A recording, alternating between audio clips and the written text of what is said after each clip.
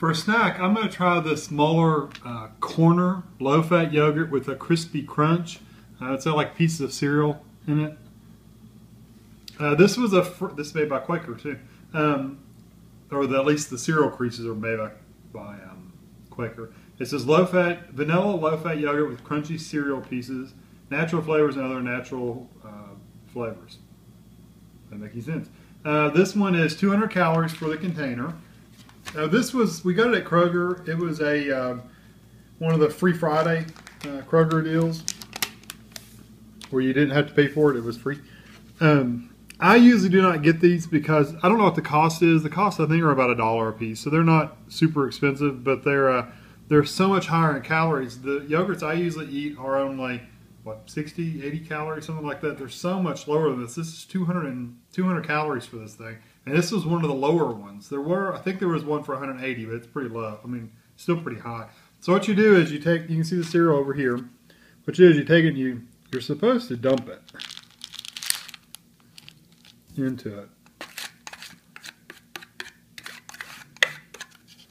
And then you stir it up, or you can just leave it on top and just kind of like get a few bites. I like to stir it up because I like to make sure it's all mixed in and I get a little bit of it with each, kind of with each bite.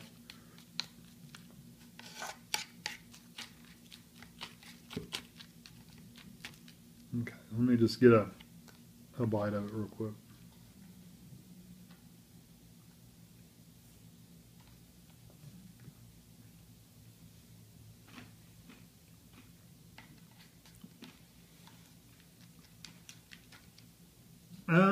It's good. It has this is a regular yogurt, not a Greek yogurt, so it's kind of a runnier yogurt. It also has, I don't know if it's a cereal or just a yogurt, but it has kind of a chemical flavor to it.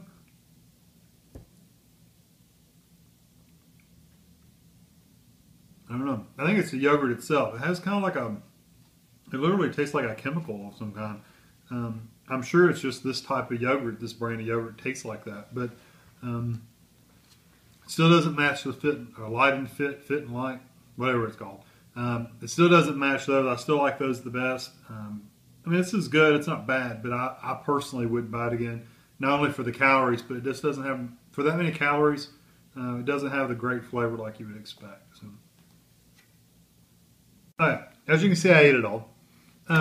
It was actually after I got through about 4 or 5 bites that a little bit of an off-putting kind of what I refer to as a chemical taste. That went away. It actually is pretty good yogurt. You get a lot of it. There's a lot of yogurt there. It's very rich. It does have a lot of flavor.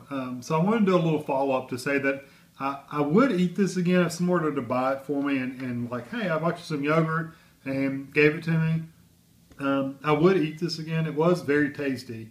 But I probably wouldn't intentionally go out and buy it for myself, mostly because of the calories. That's a lot of calories to have in just one dish of yogurt. So, I would probably rate this, I'll give this one a 4 because I would, if I wasn't worried about the calories, I would buy it. How's that? That makes sense to me. A 4, 5 would be I'd buy it no problem at all. I'd buy it all the time. 4 is something takes away from it a little bit, so a 4 for the calories.